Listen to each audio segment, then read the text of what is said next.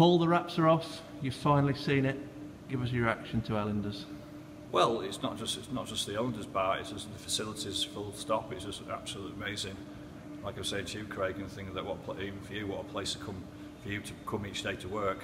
Everything about it, the facilities, everything that people can do.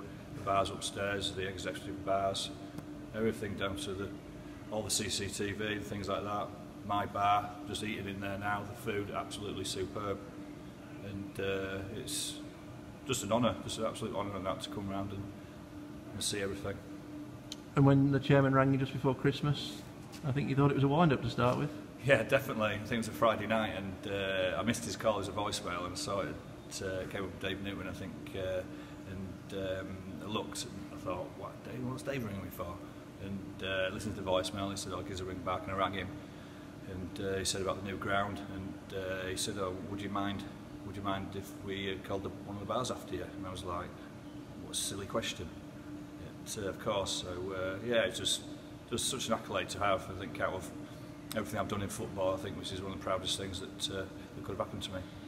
And looking on the billboard behind you, it says 287 games. You were a real legend here. You played at every level, manageable really. You won promotion. You had 5 years in the Football League, and then you even hung around when things got tough. You must review it as a really enjoyable part of your career. Yeah, definitely. I think it was from start to finish, everything from when I came in the conference to the league and then coming back. I enjoyed all my time here, and I think that's why I did come back, and it was just great memories for me and my family as well. The kids were mascots during the game, and parents came and that supported me all the way through it, so it was something I was very proud of.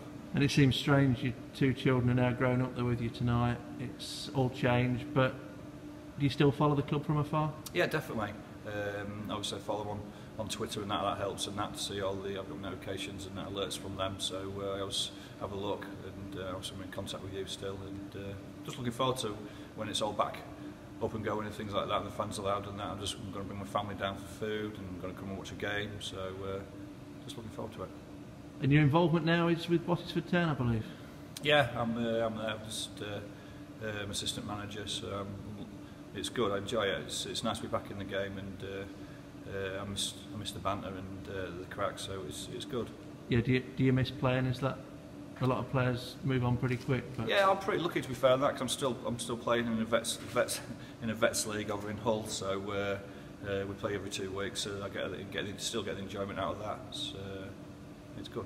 But all in all, you'd recommend Ellenders to anybody coming down to have a bite to eat? Definitely for a family or anything, just husband and wife or girlfriend and boyfriend and that to come down and sample the food. It's really good.